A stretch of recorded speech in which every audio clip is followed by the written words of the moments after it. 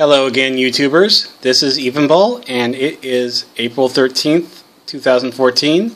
I got another batch of games here for you. So we're going to kick it right off with, I went to a Goodwill and I found a bunch of things.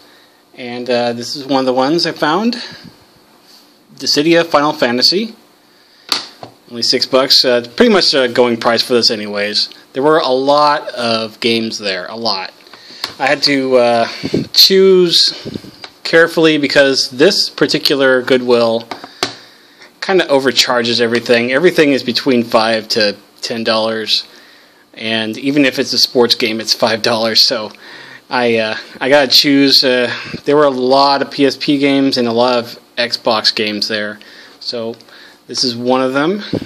And moving right along here, I thought there were a few Dreamcast games there, including Shenmue. Yep, Shenmue. This is complete. It's only $7. That's not a bad deal at all for Shenmue. Has all 4 discs and the instructions. I do have a disc-only version of this, but it's defective. It says the second disc is not working properly, so glad to get this complete, and all the discs are in great shape. So, moving right along, we also have Marvel vs. Capcom. It's only $5. It's also a pretty good deal. This case is a little bit bad. This doesn't cling on to it, the instructions. But it's all there, and looking forward to playing this. This looks like a lot of fun. Alright. At a smaller thrift store, I found these. These are Nintendo DS cases. And I could always use a few Nintendo DS cases. I got some Game Boy Advance games and some DS games that are... Well, hard to open these with one hand, but there we go. And it's got plates for both of them, so that'll be worth it. These are only 50 cents each. Pretty good price for these. And it was on sale, so I actually got 7 of these for $3. That's a pretty good deal, I think. Always on the lookout for those. Speaking of Game Boy Advance, I also got, this is, I don't normally buy these, but I thought I'd get this one anyways. Game Boy Advance Video, Spongebob Squarepants Volume 2. Looks like SpongeBob's been eating some Chipotle there, but looks pretty good. The video quality on these is pretty terrible. I should probably play it to show you. It's pretty bad. Let me get this plugged in.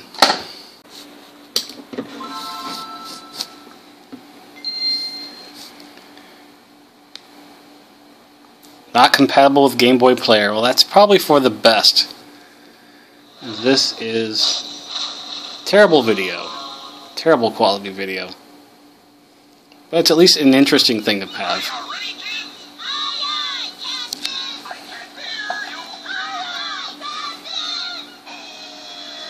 You can really see the pixelation there. It's pretty terrible.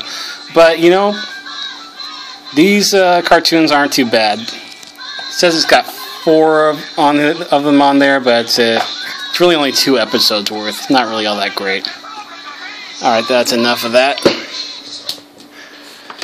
But I decided to get this because it was complete. I mean, I don't see these normally with everything.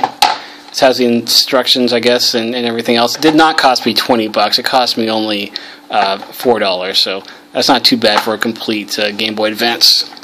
Well, it's a video, but moving right along.